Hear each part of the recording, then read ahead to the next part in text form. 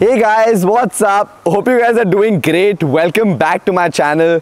Guys, I am back at Christ University Lavasa Campus and I am here to do something that I forgot to do last time on camera, which is talk to the current students and get to understand their honest experience.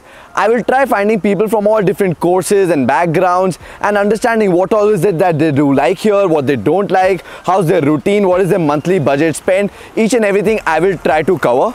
But before I get started, please guys understand one thing. It is very important to understand the importance of perspective, which means that if something is a disadvantage to something, might not be a disadvantage to you. And if there are a couple of things that somebody really likes, might not be something that you must also like. So please keep that in mind. And without any further ado, let's get started. Come, let's go.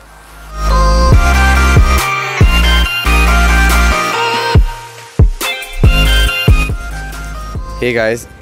I'm making a video on honest student experience. Do you mind if I ask you a couple of questions? Yeah, not at all. Sure. Alright, so which course are you people doing? So we both are from BSc DS and Data Science. And what about you? We too are from BSc. Oh, so BSc Data Science and Economics. By the way, I've gotten so many queries about the same. Can you tell me in reality how is the course?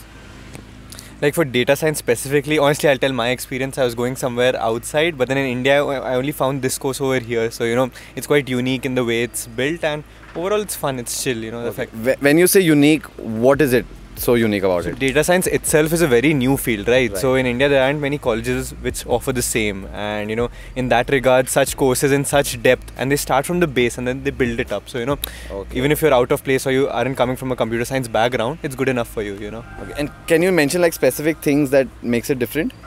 So the curriculum, you know, it keeps on adapting or changing every year. So what our seniors studied, it's not necessarily what we study. The curriculum gets on updated every year. So we whatever is in the domain or in the market, we get to study that. And you know, irrelevant subjects are there in your curriculum, right? So we have French right now, and we are trying to get it removed for our juniors, so that you know these guys listen. Yeah. Okay, great. And how is it? Yeah. Following up on his what he said, it gets updated based on the feedback from our seniors, industry experts, etc. Okay. And how is it this BSc Data Science different from Economic Analytics?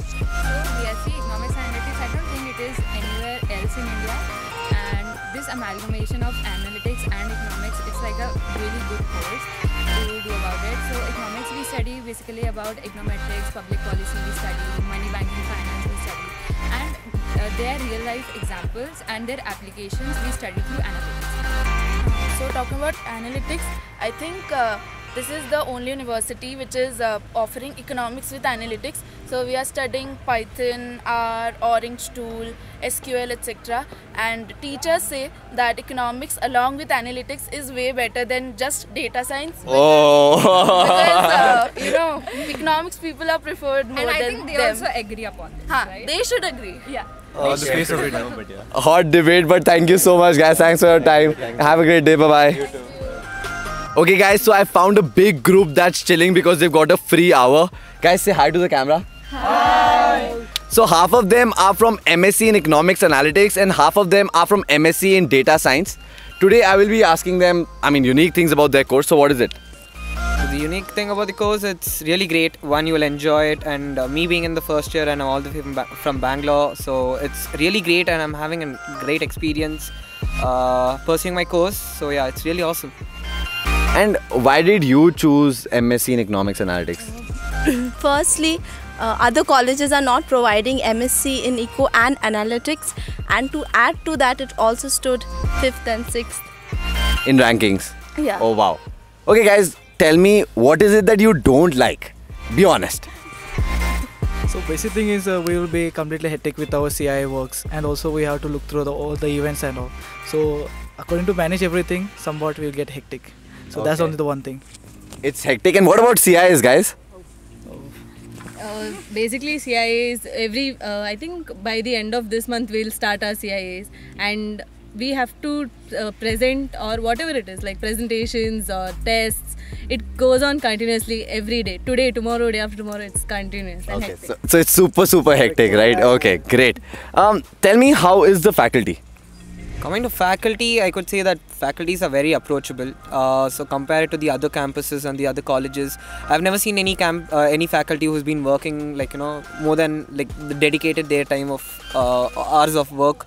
So it's very approachable, and since being the college is the only entity over here, so you find faculties and teachers enjoying or chilling after their time, and then it's more like you don't have a bond of the proper teacher and a student. You'll actually have a better version of themselves post their work times, and you'll have a great experience with them. So they really get involved in the kids' life, and they're always there helping us with the research things, and also to add on to the course thing, it's that you have much about research that every student has to be publishing a research paper, which adds a very more value to your course as well as to your MSc degree. It's just that you don't only pursue out with just a certificate and get into work life. It's that you work with a certificate, internship certificates, and your Scopus Index certificate. You have published and you have done something towards the research. So that's a great thing actually. Thank you guys. Pretty high level words that he's used, but thank you so much guys for your time. You guys can enjoy your break and then get back to your classes with the hectic routine. See you guys. Bye-bye.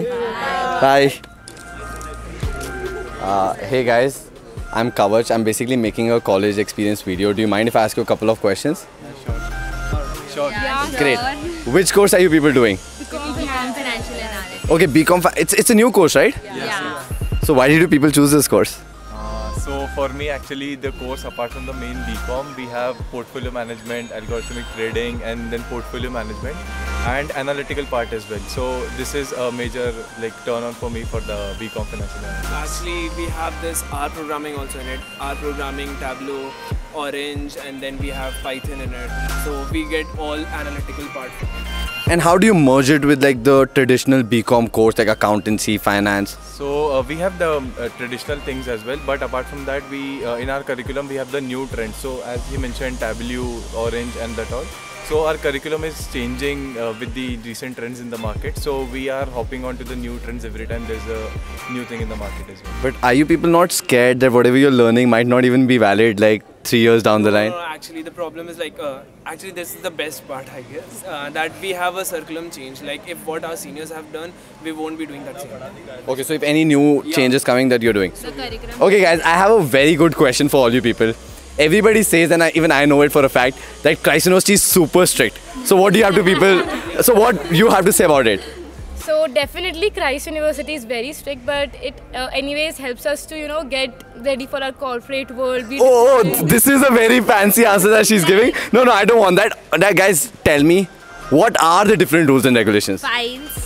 If we have to pay fine, if we are late, we have to pay fine. If we are late, ID cards and dress code. Using our phones.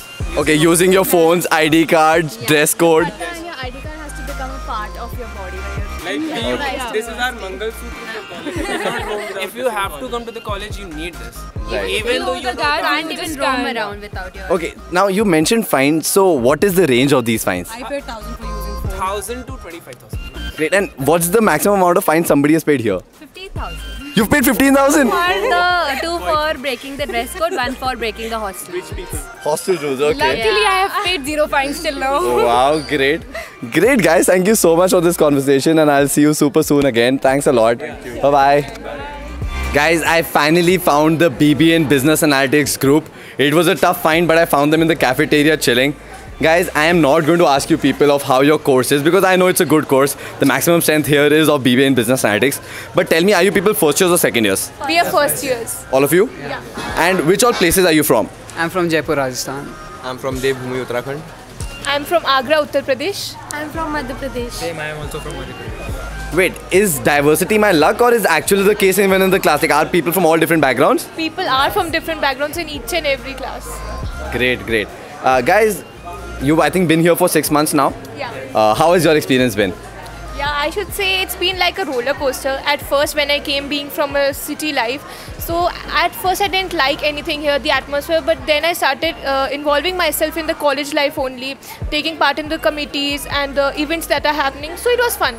Okay. It has been a great. Talking about events, how is the usual routine of students here? So the usual routine starts by our college at first. Some people have NCC and some people... No, wait, what time does the college start? The college starts at 8:30. It goes on till 4:30. And after that, some people have NCC, some people are into sports. So they participate in sports and all. Okay, so they keep... And what are the kind of other extracurricular activities that are there? I like to chill and sleep, so I do that. There are many activities, like there are some fests also there, also various types of sports are also there, like football, badminton and all. Okay, so there is sports and extracurriculars like dance, theatre, music. Great.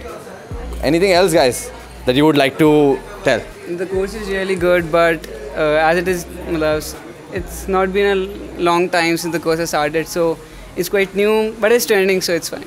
Okay, great. And we are liking this place too. Okay. We have started liking the serenity of this place actually. Alright, so you've fallen in love with Lavasa now. Initially it was a tough thing. Yeah. Right, got it. Thank you so much, guys. Thanks a lot for your time. Have a great day. Bye-bye. Guys, I'm not going to ask you about your course, but I want to know about things other than your course. Firstly, tell me, how is the weather in Lavasa city? Weather in Lavasa is so unpredictable. Like you can see the all weathers in a one day, or like just hot, windy and all of this thing. But there's a like proper rainy season, like for 3 to 4 months you'll see all the rains. But yeah, our college gives us the holiday for that season. Okay. That's internship or monsoon holiday. Umbrella is also very expensive to buy. Okay. Okay. And also, what about the student accommodations? How is it like?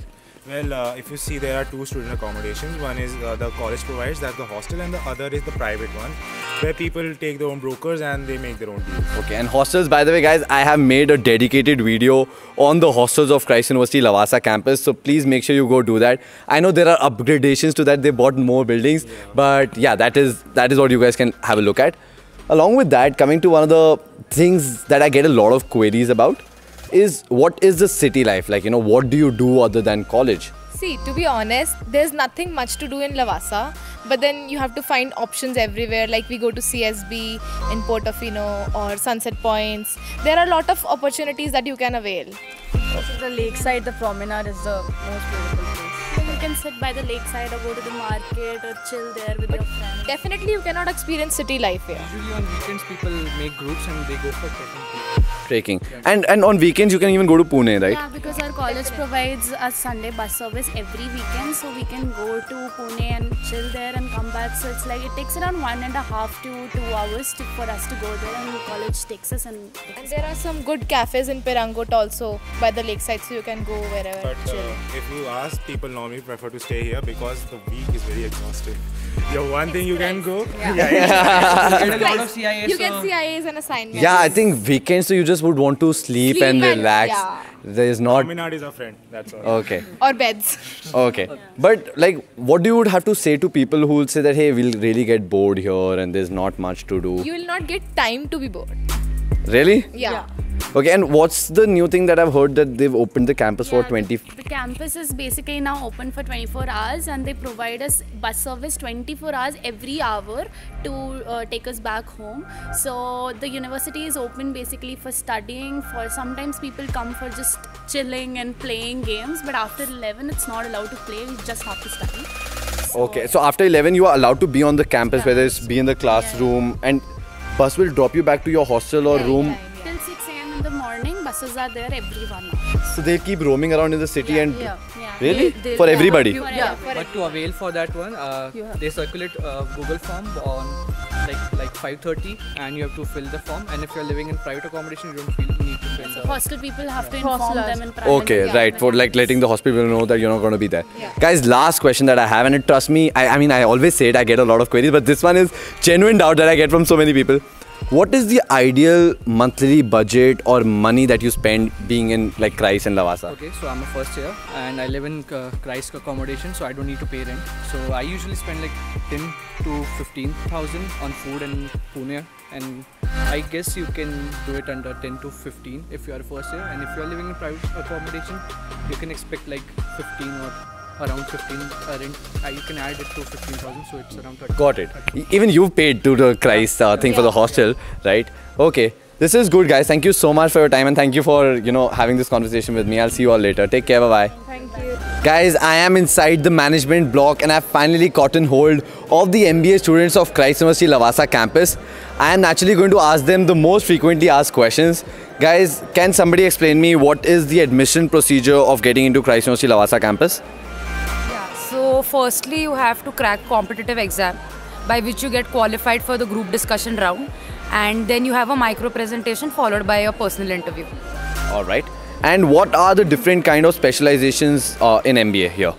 So Christ University offers 4 different kinds of specializations. So starting off with marketing, finance, human resources, and we had our first pilot batch of business analytics from this year as well. Oh wow, MBA in business analytics. Anybody doing that course here? Yes, I am doing it. You're doing. So how has your experience been? Yeah, the experience is new and exciting also, so you got to learn a lot more about what analytics is all about and the business aspect of it and how business is integrated into analytics and stuff. Right, great. Guys, last question. I mean, whenever we talk about MBA, it's always about ROIs, placements. So what has been your experience so far? Has anybody gotten placed here? Yes, I have got placed in ICICI Lombard. Great, and what's your role? I am assistant manager for financial institution groups. And which location is it? Chandigarh. Oh wow, Chandigarh. Where are you from? I am from Himachal. Oh nice. Do you mind if I ask you what's your package? It's 9.5 LPA. Oh wow, 9.5 LPA is good, yeah. Great guys, thank you so much for your time, and I'll catch you all super soon again. Thanks a lot guys, bye-bye. Okay guys, so that's been the whole conversation. I don't even know how long this video is going to be, but I tried to capture people from all different courses and departments, getting to understand their experience about the same. I'll try editing it and keeping it as short as possible. At the same time, if you like this, do not forget to smash the like button. Comment below if you have any doubts, questions, queries. I would surely love to help you with that. At the same time, do not forget to subscribe to my channel and press the bell icon. Take care guys, bye-bye.